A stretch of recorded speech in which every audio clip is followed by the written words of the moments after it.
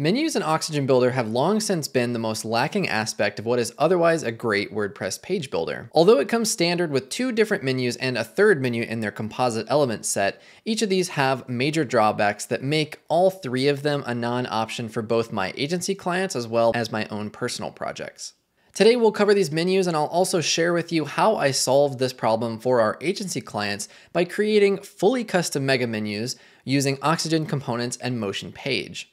So stick around to the end, and I'll not only show you the general approach to building a mega menu with Motion Page, but I'll also share with all of the Permaslug members my Motion Page timeline, as well as all of my Oxygen Builder shortcodes, so you can try it out yourself. I'll also be doing a live stream in the near future where I build this mega menu from scratch, so be sure to get subscribed for that.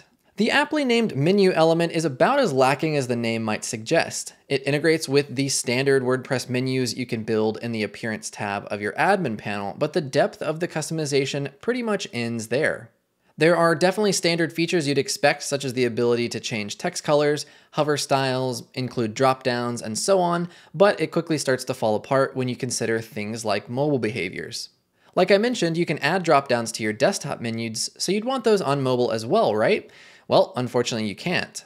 What happens is that enabling drop-down links on your mobile viewport just dumps all the links out in one giant list with no accordions or even indentation, so it's pretty much unusable for anything more than just a few pages. There are other quirks too, like adding an active color to a menu link won't highlight the parent page if you're on that child page.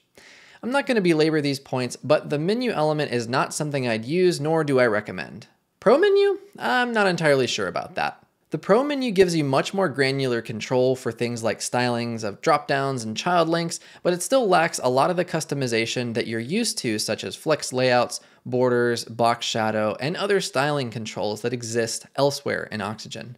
The inability to add custom elements like buttons, videos, images, and icons to your menu means once again you're stuck with just the default WordPress menu elements, far too lacking for anything more than just a basic brochure site. One upside is that mobile menus do actually have real dropdowns, so that's a small win for the Pro element. Combine mobile dropdowns with better styling controls, and it's a clear winner over the menu element, but it's still not good enough to carry the Pro moniker. There are further problems with the Pro menu, such as the lack of accessibility, which has been an open GitHub issue for years now. I think this alone will make it a non-starter for most people. If you have the Composite Elements add-on to Oxygen, you'll find another element that is essentially some custom code wrapped together with Oxygen elements called Mega Menu. This essentially gives you what is a button that opens a div that happens to resemble a mega menu. This option is totally viable, and I've even made a video on this element in the past. It does allow you full customization of your menus, so this is about as good as it gets without totally coding your own menu. That said, the mega menu only supports a hover effect, so there's no on-click action, and because it's custom coded, you have to be comfortable with jQuery and JavaScript. Add in the hate towards jQuery for performance reasons, and we're 0 for 3 when it comes to menus in Oxygen. So where does that leave us? Well, there are paid options such as the Oxy Extras mega menu component, which is definitely a viable option and lets you build using standard Oxygen elements. This is a great approach if you already have Oxy Extras or if you happen to find value in some of their other add-ons and decide to purchase it. It's still not quite as flexible as you might hope, but it's a totally viable solution when you need 0 custom code in the mix. Max Mega Menu is another plugin that offers a free version compatible with Oxygen. The downside to this approach is that you're building the Mega Menu in the WordPress administrator area. You have to add a shortcode into Oxygen and view your changes on the front end. So this really kills efficiency and productivity, and of course, because it's free, there's naturally limitations, so you might have to find yourself shelling out for the Pro version. Not the end of the world, but certainly not ideal when you consider Oxygen's claimed to be the most powerful visual builder. So, can Motion Page save the day?